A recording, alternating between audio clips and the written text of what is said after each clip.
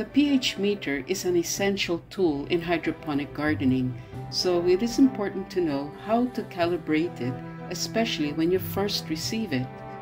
Also, when you have used your pH meter for so long, like in my case, this particular meter has been used for more than 3 months now, I will also need to calibrate it.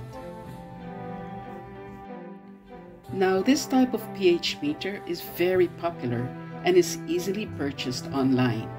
It has an accuracy of plus or minus 0.1, so it is not as accurate as those used in a science or research environment, but it's good enough for hydroponic gardening. This kind of pH meter comes with 3 sachets that will need to be mixed with 250 ml of distilled water to create a buffer solution for calibration. Now, these sachets may also be purchased online as a set. So I have 3 glass containers, each filled with 250 ml of distilled water for my sachets. Here is the 6.86 sachet being placed on the first glass of distilled water, followed by the 4.0 on the second glass, and then the 9.18 on the third glass. Make sure you mix the solution thoroughly. Alright, so this is how we calibrate.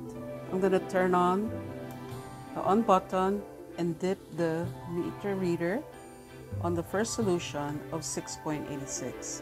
Now when you want to calibrate, you will depress the cal button for 3 seconds. 1, 2, 3, release. You'll see the 6.86 blinking, and you will press the cal when it's stable, like now.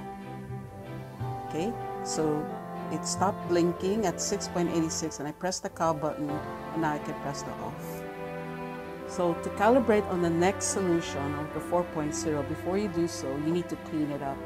So I'm cleaning the sensor with distilled water, and after doing so, we will now proceed to the 4.0 test or calibration. So over here, I will turn it on once more, like what I've done. Dip it in, press the cal button for 3 seconds. 1, 2, 3, release, and wait for the blink to be stable at 4.0. Okay, so it didn't. It's showing 3.92, so I'm not happy with that at all. I will press the cal button once again, depress it for 3 seconds. 1, 2, 3 to calibrate. It will blink 4, 4, 4, and when it's stable at 3.99, that's fine with me. I just press the cal button. And so it's about 0.01, 0.02 off, but really that's not bad for me. Okay, so the next solution that we want to calibrate is the 9.18. And again, before doing so, you will need to clean your sensor with distilled water, like what I'm doing right now. And then I can proceed by calibrating once more.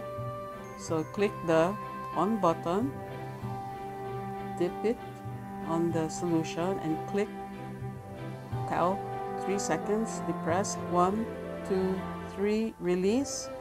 It will start blinking until it's stable. Then you press the cal button again. So it's showing 9.31, and I'm not happy with that. So I'm going to press the cal button again. 1, 2, 3, release. It will blink 9.18, and I'm going to press the cal once it's stable. So there, I pressed it at 9.20. So again, it's about 0.02 away, and I think that's fine. If I press the plus button, the off button, I can now start doing the regular reading.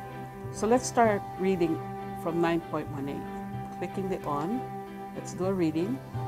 It's giving me a 9.19 reading, 9.20.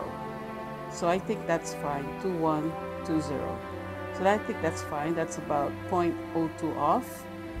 That's all right. I'm going to now test the reading with the 4.0, and again, you need to really clean this before you do so.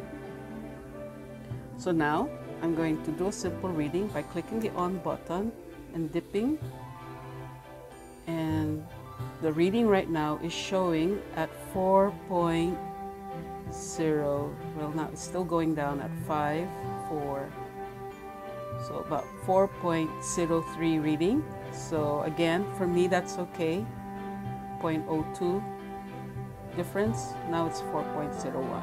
I think that's pretty good.